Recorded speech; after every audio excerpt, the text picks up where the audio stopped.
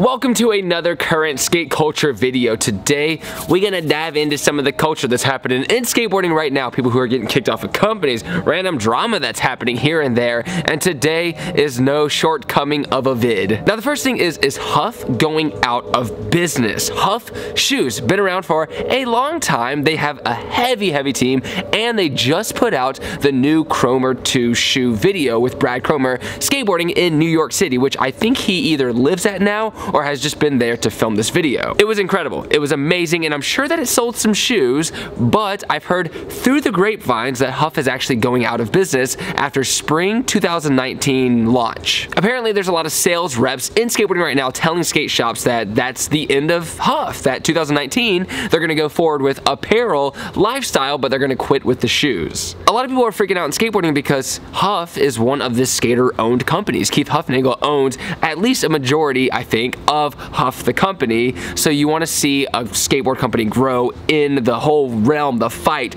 the match with Nike, Adidas, Converse, and so on and so forth. I've always been a big fan of the team. I'm especially a big fan of Josh Matthews, Dan Plunkett, and Brad Cromer, and to see them not have a shoe sponsor would be murder. It'd be whack, but I'm sure a lot of companies would pick them up, but I'm sure it's scary in skateboarding, especially when you're coming of age, when you're getting older and you don't have a set shoe sponsor. Anyways, I could go on forever about this, but I hope Huff isn't going out of business. I love the shoes, and I have a lot of friends who also get hooked up by Huff as well, who get flowed shoes from Huff, so I don't want to see them not get shoes either. It's a hard game out there. A lot of skaters don't have money, so yes. Now, when I posted this to Planet Melee, all the comments were pretty much the same. Everybody was bummed, gutted. Wow. Somebody said they're all either going to Fallen Footwear or New Balance, which is sick. It kind of makes sense. New Balance sort of has a random team, and I think sort of anyone could sort of scatter in that field and skate with them. That'd be awesome. Some people randomly said they didn't know Huff made shoes. I think that's more on them than the company. The next thing I wanted to talk about was this post that Dashawn Jordan randomly posted.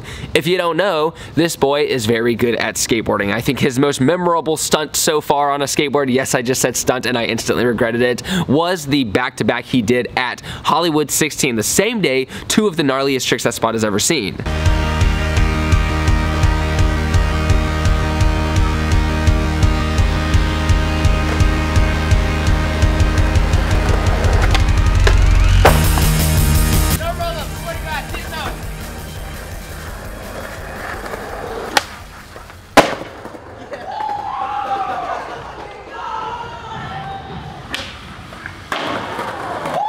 Now, I talked to some friends from Arizona to ask, did you see this kid coming up, Dashawn Jordan? And apparently he was kind of a ghost. He came sort of out of nowhere, blossomed, filmed with a few homies, a video part here and there, and then all of a sudden, boom, he's on Nike and just killing the game. He also does really well at Street League, etc., so he's in high demand. So he's keeping it hush-hush on Instagram. He's not saying what the company is, but it's probably gonna be some kind of legendary company. I would assume either Primitive or Numbers, or maybe Shane O'Neill's new company. Now, I also posted the thing about Dashawn, and Yuto Horigami commented, Shane? Question mark, so not even Yuto knows if it's going to be on Shane's company, and I think that's something that he would know. So to me, that says that he's not gonna be on Shane's new company. Now, looking at the comments, somebody says, hopefully a smaller board company basically will pick up Dashawn, which is very doubtful. I think if you're someone like him, you're gonna go to a company that's already stapled. Somebody said blind. Somebody said they all look like real decks. Hopefully that new Chris Haslam thing. I did actually see that was going to be on this thing as well, is that Chris Haslam did start a board company. It's not very recent news, but it's interesting to see because Chris Haslam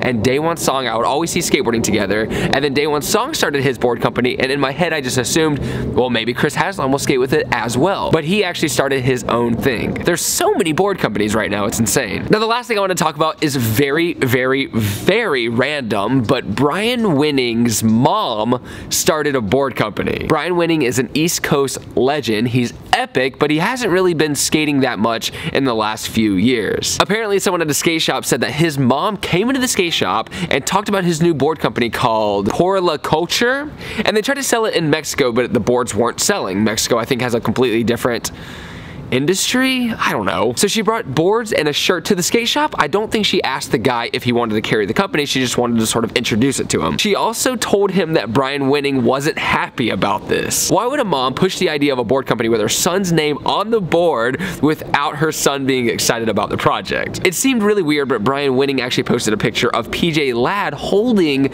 his new skateboard company. It's very doubtful that PJ Ladd rides for this company because it seems too random, small, obscure. But in the picture, it seems like Brian Wenning is actually excited about the board company. I mean, he's repping it in one of his photos on Instagram. So who knows? Maybe there's another board company in the mix and it's Brian Wenning's company. Porta-la-culture.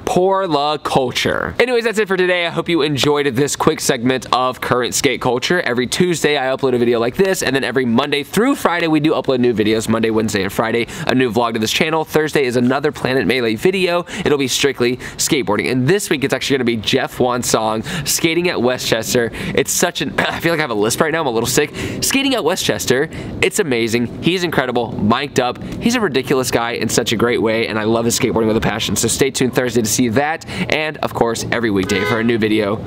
Love you so much, progress daily, and keep killing it.